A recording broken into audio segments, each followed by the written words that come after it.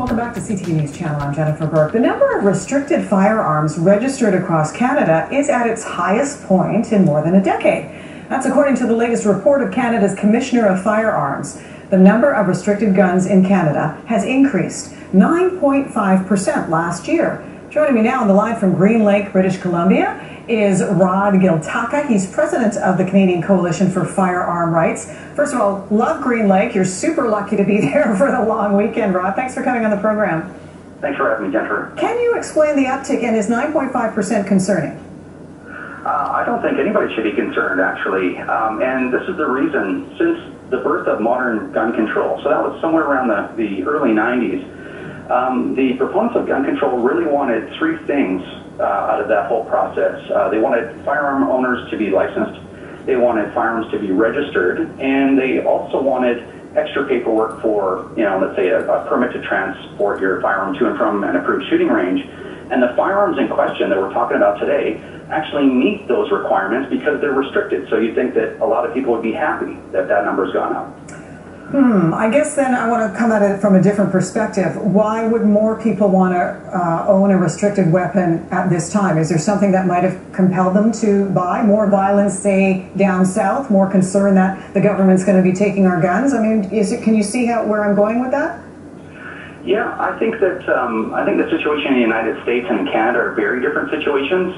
We tend to always look at the United States and their situation as the worst case scenario, but in Canada, my opinion is that I think Canadians are more informed about legal firearm ownership and of course its lack of relationship with criminal shootings. And also, I've seen personally as an instructor a large increase in interest in a lot of shooting sports like three-gun competitions, and that's a competition specifically that uses 2 out of the 3 of those firearms are restricted firearms, so that could account for quite a bit of it. In your opinion then, does Canada have better laws in terms of the safety, the storage, the transport of semi-automatics than there are in the U.S.?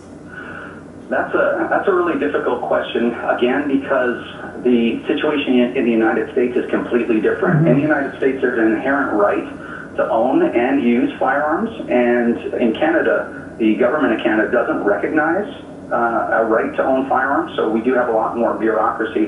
There have been peer-reviewed studies in Canada that have shown no relationship between our firearms control regime and public safety.